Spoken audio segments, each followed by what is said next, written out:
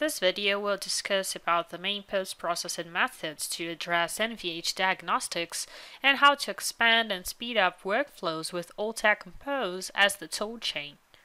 There are powerful tools to post-process NVH results, like Hyperview, with advanced animation and contour features to enhance results visualization, and Hypergraph, highly automated plotting software for evaluation of thousands of curves. These solutions can be extended and complemented because Altair Compose expands post-processing capabilities with these key takeaways. Create math-based derived results. Automate processes that simultaneously depend on results, math, and visualization. Reduce product lead time and extensive manual work. Have an open framework to use companies' methods. Let's talk about NVH conventional post-processing methods. The NVH engineer is interested in obtaining answers to questions like: which modes excite the structure? Which panel has the largest contribution? How much energy does this panel or mode has? Which body interface dominates the critical NVH response? What variable is the most influential in the NVH response? To tackle these questions, there are different diagnostics techniques, such as modal or panel participation, to evaluate the complex distribution of a structure or fluid mode to a response. Transfer path analysis, to identify the complex contribution of the excited structure through attachment points. Sensitivity analysis, to measure the change in response with respect to a change in a design variable, typically used for optimization. And order analysis, to identify harmonic multiples of the engine's fundamental firing frequency. But what if the NVH CA engineer needs further post-processing with advanced techniques? It turns out that Compose addresses further post-processing with advanced abilities like signal processing, statistics, optimization, and handling of multiple result files. Let's talk about advanced post-processing with Compose to answer these questions. There are two important features in Compose to handle with these technical needs. The first one is function registration, a feature that enables a user-defined function created in Compose to be used in other HyperWorks applications. When we click with the right mouse button on the function name, there is an option to register the function. After clicking on it, a window pops up with the list of registered functions so far. As we are going to see shortly, this procedure exposes the user-defined function to other HyperWorks applications like Hyperview and Hypergraph.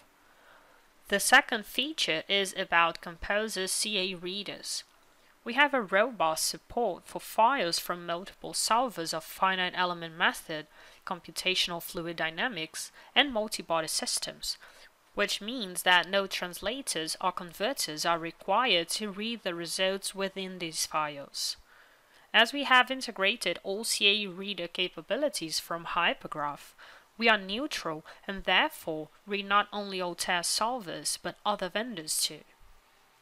Let's see an example how to convert non-structural displacements into dB and dBA in Hypergraph. The outputs from a frequency response analysis are non-structural displacements, and we'd like to convert them into dB and dBA.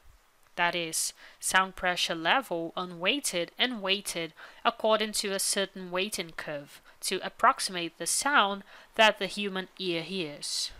The conversion follows these equations, and therefore it's not trivial to apply the dBA expression in derived results menu of Hyperview or in Hypergraph, and it would start to become complicated to write it and to debug it. Using the function registration feature, we can double-click on the user-defined function name and hit Register Function. Then we see that it has been registered. We can see in the Preferences file saved in Documents folder that the script is listed as registered and Compose version is pointed to build the bridge that connects it with other HyperWorks softwares. Switching to Hypergraph, we can load the original curve with non-structural displacements as a function of frequency and create a new plot with sound pressure level unweighted and weighted. The expression to convert the values to decibel is fairly simple and may be used directly in hypergraph, but the conversion to weighted decibel is more complicated through hypergraph's interface and may be done simply calling the new user-defined function that has been registered in Compose. We pass the frequency vector and its respective displacements as arguments, and we can directly see the curve in the plot window. As soon as we register the function in Compose, we can see it in the list of hypergraph functions.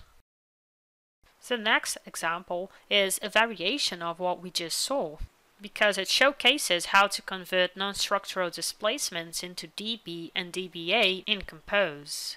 The second feature that we talked about was the CA read in Compose, and that is what we are going to explore. First of all, let's add one breakpoint to slowly run the script as we advance, so we can see each plot that is generated and not all of them at once. Let's give the same result file as input along with subcase, response type, request point, and component. An empty figure is created and positioned with this command. Then, we can query the result of non-structural displacements using readVector function to import these results. The first readVector operation gets the frequency vector, while the second one gets the displacements. In the first plot and area, we will show the original result just like in hypergraph. Then, we convert them into sound pressure level and weighted sound pressure level. This one uses the same function that we registered before. Finally, let's show in a second plot and area the pressure level in dB and in dBA, adding a legend to help identify the curves. When we run the script, we can see that the same curve that hypergraph generated was created with Compose in the second plot too, meaning that not only the CA results were properly imported, but also the calculation is the same, leveraging Compose CA readers. The outputs are essentially the same using the script to convert non-structural displacements, either in Compose or in hypergraph, and the choice to use one or the other depends on the product development process. If the aim is to automate the conversion of dozens of files in batch mode on a cluster, for example, Compose is more appropriate than hypergraph. But if the aim is to connect the plots to an automated report, hypergraph is more suitable in this case. Moving to the next advanced post-processing method, which is auralization.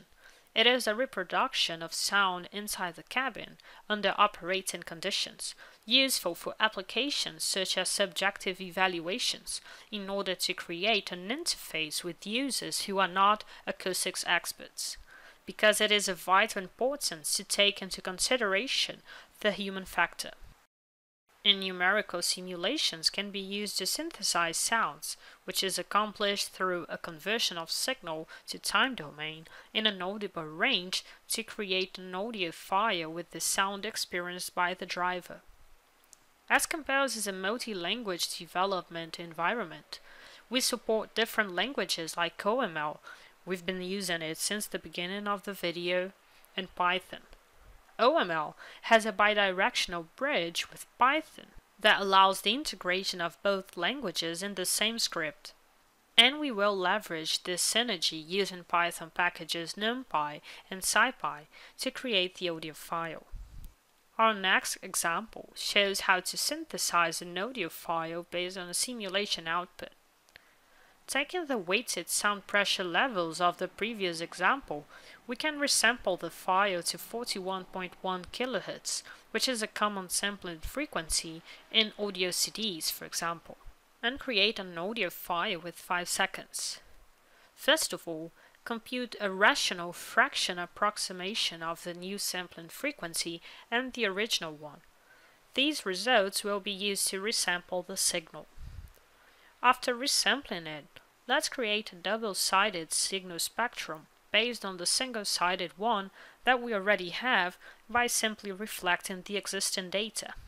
As fast Fourier transform matches the input signal with complex exponentials and a cosine is the sum of two complex exponentials divided by 2, we use flip function to reverse or reflect the order of the elements along the length of the vector and divide it by 2 to have half the energy in each half of the spectrum.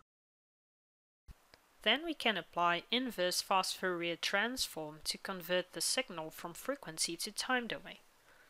After that, let's compute the absolute values of the signal and normalize it.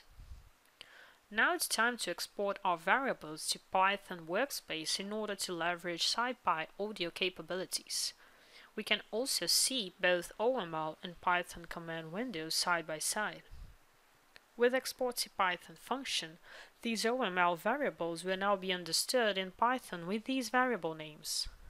What we have next is the Python script being called by eval Python file function, and we can see that this file imports the necessary Python packages and creates the audio file based on the signal and the sampling rate, which is the ratio of sampling frequency to the length of the audio. We will also output a message to make sure that the script runs seamlessly until the end. This message can be retrieved from Python workspace and printed in OML workspace using getPythonVar function. When we run the script, we see that the flag message has been printed, showing that the script ran just fine, and we can verify the creation of the audio file and play it.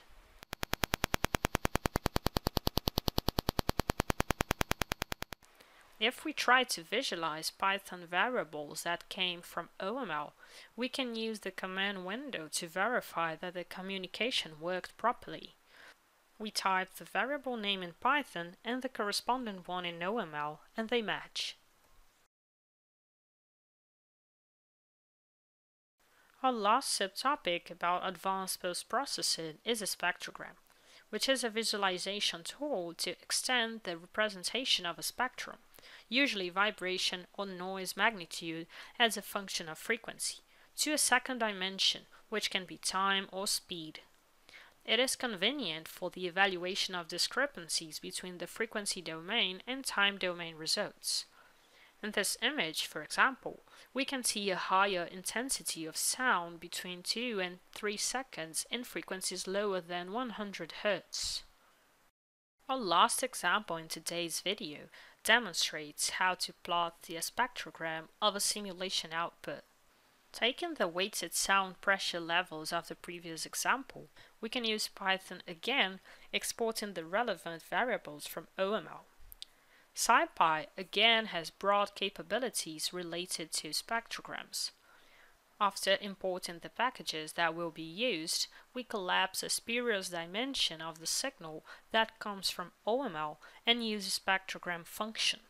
The result is a 2D plot of time versus frequency. When we run the script, the spectrogram plot is generated and we can see a higher intensity of sound pressure level between 2 and 4 seconds in low frequencies. Please visit Altair Forum, a place where users can interact, ask questions, exchange information, and post about model-based development.